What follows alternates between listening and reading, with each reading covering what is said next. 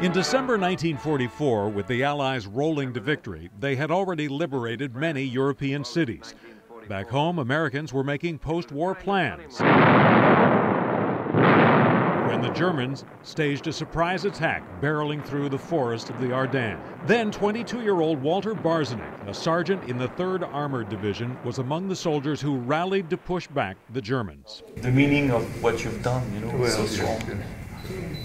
I remember a lot of that too. Yeah. 71 years later, France's Consul General, Gregor Tremel, before a small group of family and friends, bestowed upon Barzenick France's highest decoration, the Legion of Honor. The French people will never forget what American soldiers have done to help restore our freedom. The French government has declared that surviving American veterans who participated in the liberation of France are eligible for the award. Nous vous faisons chevalier dans l'ordre national de la Légion d'honneur. The Legion of Honor goes back to 1802, created by none other than Napoleon Bonaparte. Sorry, but I'm speechless. This is his original blanket that he had in the war.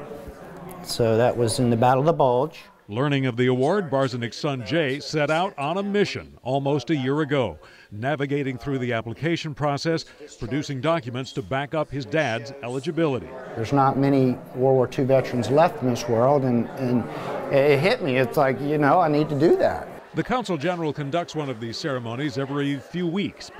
This one takes on special meaning following the terror attacks on Paris.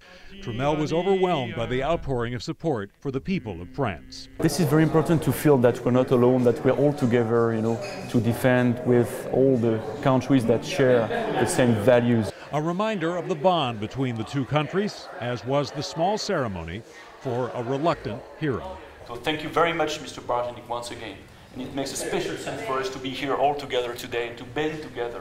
Thanks.